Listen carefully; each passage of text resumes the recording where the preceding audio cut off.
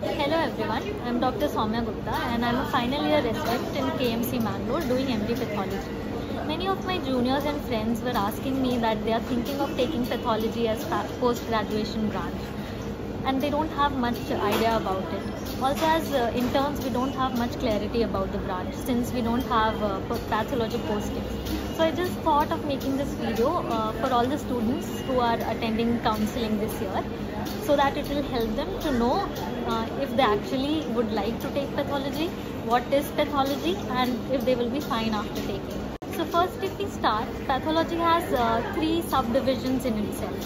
First is your hematology, then cytology and histopathology. Also it includes transfusion medicine related everything. So in hematology, we get the blood samples and all the body fluids, ascitic fluids, pleural fluids, CSF, then semen analysis is there, bone marrow aspirate, biopsies, all these things, malaria samples, all these things come under hematology and it is like the bread and butter of pathology. The next thing is cytology, which is mostly related to malignant and benign distinguishing things. And it is a faster way where you look into the individual cells, you get all sorts of fluids and crushes, brushes, and then you do FNACs in cytology. And then the next is your histopathology, where you get all the biopsies and the excised specimens and you have to give your diagnosis on that. So, the very important thing is that unlike other branches which are limited to certain system or specific things, in pathology you have to know everything about everything. It requires a lot of effort and meticulous reading. There is no escape from reading, and tip to toe you have to know about any disease which can possibly occur in the body. About the future scope, there are many options. First, if you want to study further, then there are many fellowships which can be done in India and abroad. And then there are DMs also. You can do oncopath, clinical hemat, then system-wise also specifications are there.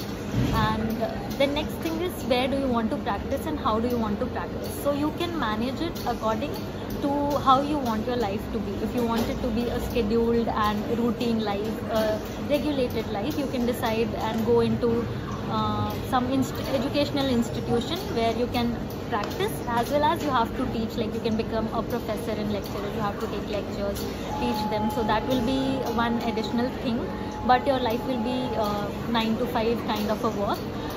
Along with that you have to practice as well. The next thing is that you can join any corporate setup or any private lab. So for that you can work hourly basis, and there are also some small labs which have their machines and they do small tests, but they want the signature of pathologist. So like alongside with your practicing whatever you are doing, with that you can join those labs also. They will just bring you the reports and you have to sign it.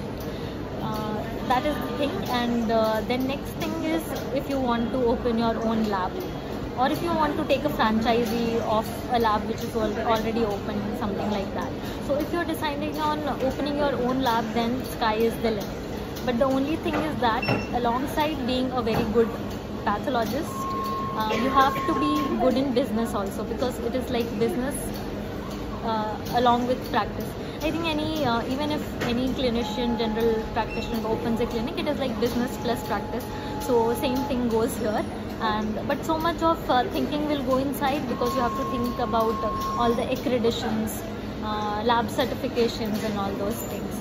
And just not pathology, you have to also know a little bit about microbiology and biochemistry also, because you can keep the machines and you can see the slides, and because your lab can't be restricted only to pathology specimens. So if you get all the other specimens, you can deal with that also. About deciding on the college which you want to join, I would like to say whether it is a government or a private one, one thing you should make sure that it is a branch which is involved in too much technology, and every day so much update is there and so much advancement is there that basic specimens won't do you any good. So try to take those places where they have super specialty branches and where you have good interventional radiology, because all the different varieties and rarity of the specimens you'll get from these two sources. So all the deeper biopsies, suppose there is a tumor in pleura, suppose there is some deep tumor in pancreas, all your colorectal brushes and all. If you have a good radiologist, interventional radiologist and super specialty branches, you will get all sorts of specimens, because these 3 years of post-graduation is very important.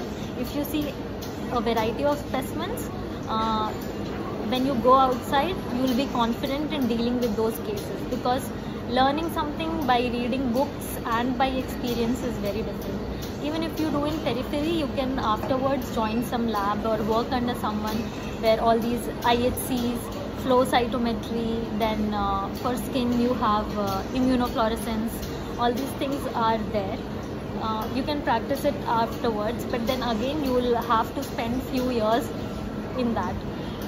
If you have that thing in the post-graduation itself, you will be confident, as well as you will know a lot of things, and you will be, because post-graduation is the place where you can ask doubts and learn as much as you want. So it will be better if you have those things in your PG itself.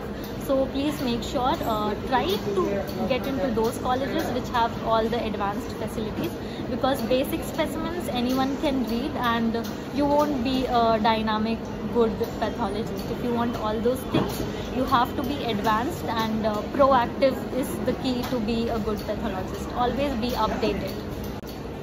All in all, I would like to say that as long as you are ready to accept the subject, love the subject, it is already very interesting, so you will love it. And as long as you are fine with accepting it as a paraclinical branch, and that you have to leave your stethoscope behind and sit in the microscope for hours, then this subject is very great, very good branch, and you can manage and decide how you want your life to be. Either you want it to be a routine, relaxed life, or you want to open your own lab, earn as much as you want. So all the possibilities are there, and you can divert it as the way you want it. So you should not be scared with the branch. It will do you good. Just you have to be interested and accept it. And I hope this video helps you all. Please share it with your friends. Thank you.